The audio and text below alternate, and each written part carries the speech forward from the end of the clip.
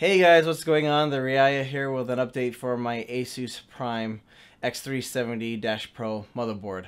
Recently, Asus released a BIOS update. This is beta 1 with the AGESA 1006. This is version 0803, I believe. And with the new AGESA update, it of course comes with massively expanded memory support.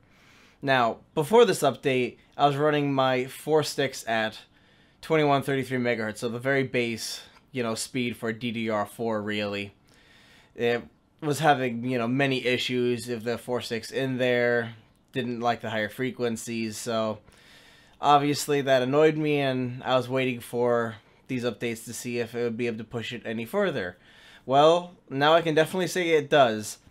When the motherboard first launched and I had gotten it and gotten everything set up, it was actually running at 2666. A couple BIOS updates later, it actually hosed it down to 2133, even with the very first AGESA update. But when the second one came in with this beta driver, I'm actually now running at 2933 megahertz. So this is a massive improved, obviously, over from what the base was. I'm still not at 3200 megahertz, but it's getting there. Hopefully I'll be able to run it at 3200 megahertz. If not, it's still a massive improvement. I'm thankful that Asus has put so much hard work into this, and I look forward to seeing what they do with these other BIOS updates for the Ryzen platform.